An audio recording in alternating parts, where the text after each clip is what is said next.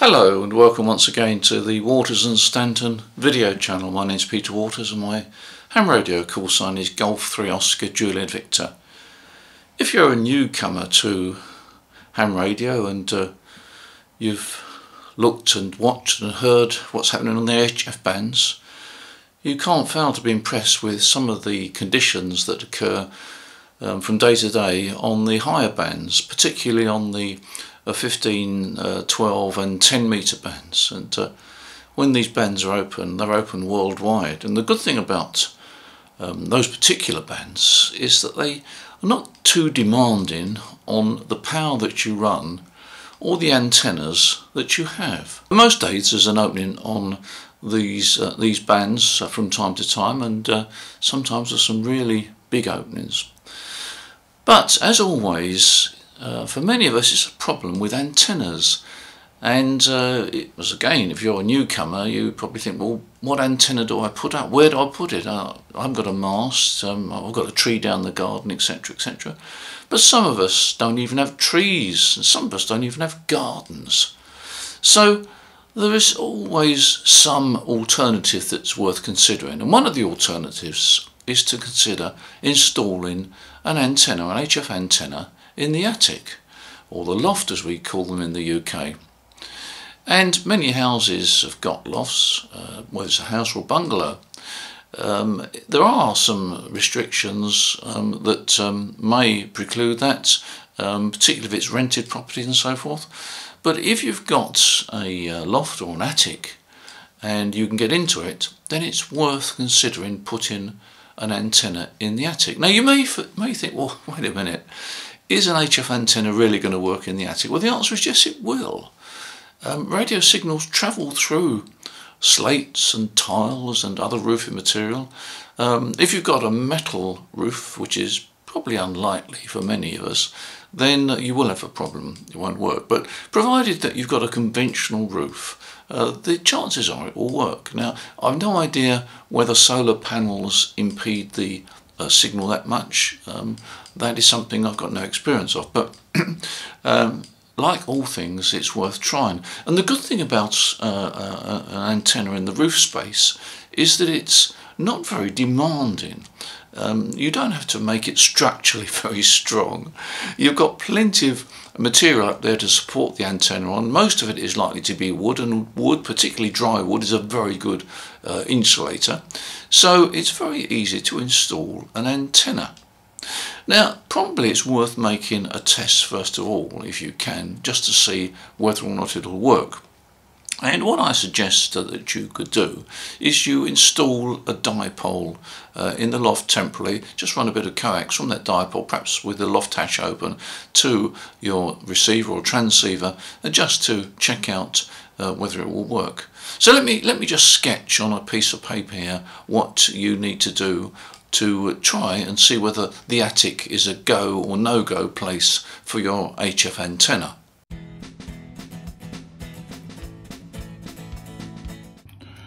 So let's draw the basic dipole that you would use to check out whether an antenna in the attic or loft is going to work.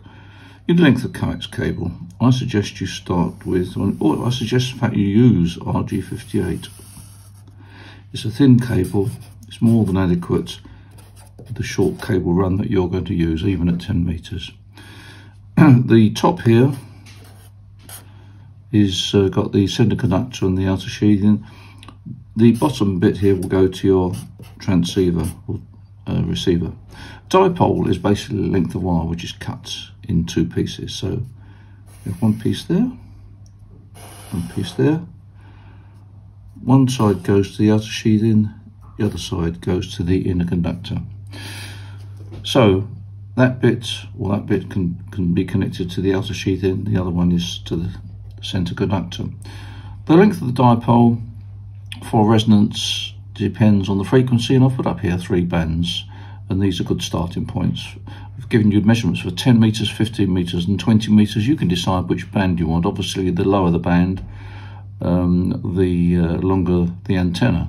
So choose the length of wire that will fit into your loft Don't be frightened to bend the ends around a bit if you need to get the antenna in the loft. Try and put this feed point as high as you can. If you can put it right up on the apex of the roof, or under the apex of the roof, that's fine, because you'll get the highest point there, and because that area there is where maximum radiation occurs. So try and get that as high as possible, and that will allow you then to check whether the antenna will work for you. And I suggest you give it a week or so to see whether it works. Obviously in the winter you don't want the loft hatch open all the time, so you'll have to decide how you can work that one out. Anyway, it will enable you to check whether the antenna will work or not. Now if you find that it works for you, then you could simply drill a hole in the ceiling, run a bit of coax through that hole and down to your transceiver, and the hole is only required to be the diameter of the coax, and you'll probably use some thinner coax like RG58 or something like that, and that hole can easily be filled in at a later date, so there's structurally no real problem there. But it always seems a shame, doesn't it, that you've only got one band, because a dipole basically is a single band antenna. There's one exception, but basically a dipole is a single band antenna. Well, there is another alternative, and it's an alternative that I used myself about 20 years ago when I moved into a new house. I hadn't got a mast in the garden. There was one tree which wasn't in a very good position, but I wanted to get on the air. I installed an antenna in the roof space. But I used a doublet. Now let me just sketch on a piece of paper what a doublet is. If you're a newcomer, you may not know what a doublet is. Basically, it's a dipole, but it's fed not with coax cable, but what we call balance line or balance feeder. So let me first of all just sketch on a piece of paper what a doublet is. Making a doublet is actually very simple. You need the balance line, and we represent balance line by drawing a couple of parallel lines like that, and spacers there. And balance line, we normally recommend 450 ohm balance line because it's tough, it's light, and it's cheap. And then we create our dipole like that.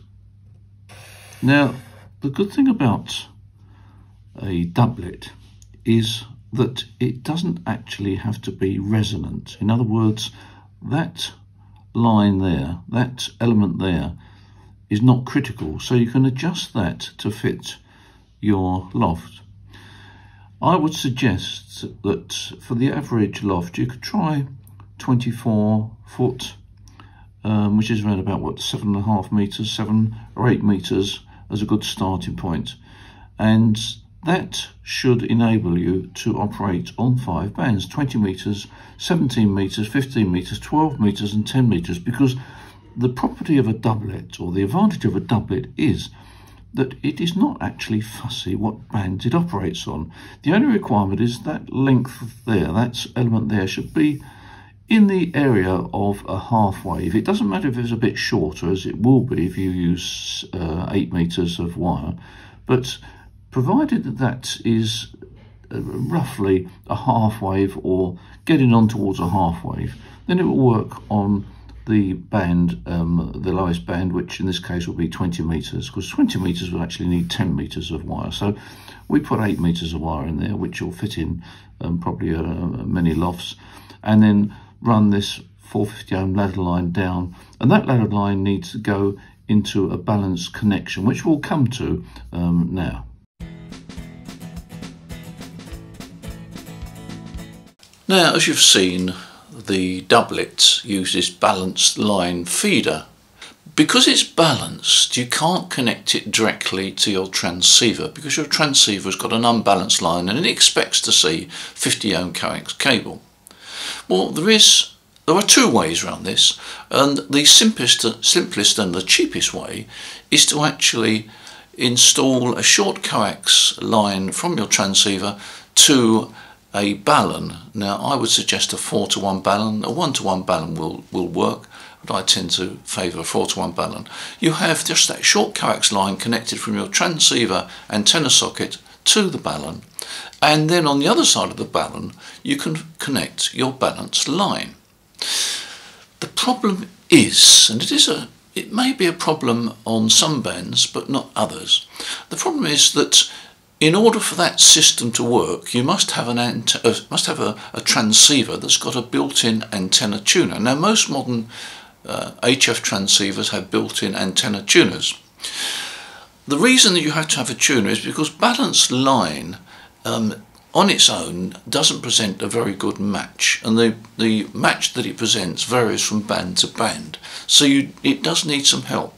Provided that your antenna tuner in the transceiver will match it, then you'll get a very, very good transfer of power, and it's almost as good, well, it's basically as good as coax cablings. In fact, it's sometimes a little bit better, but anyway, we're talking about short runs of cable, so basically a balanced line is as effective as a length of coax cable, provided you have the balun between the balanced line and the transceiver.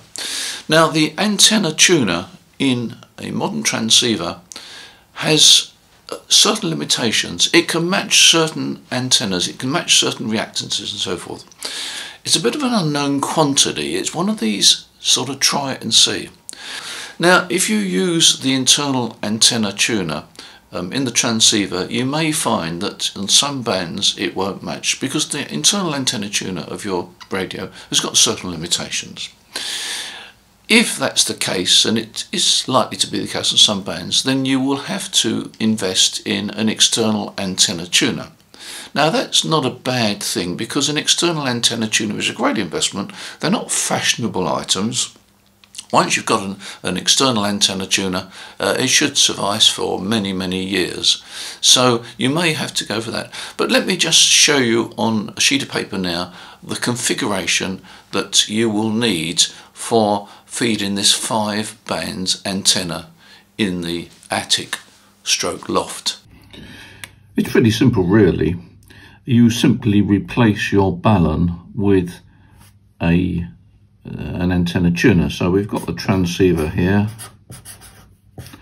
and that then feeds into the ATU, which is a matching unit.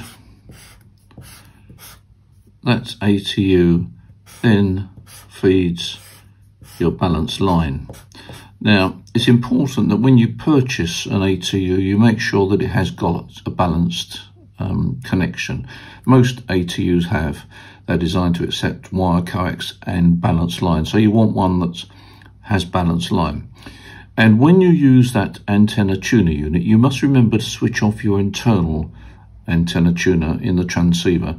If you have that on, you're going to have all sorts of weirdo problems. So make sure that you turn that antenna tuner off and simply rely on the external antenna tuner, and that external antenna tuner should match the antenna on all the bands. In other words, in this particular case, the 5 bands 20, 17, 15, 12 and 10 meters.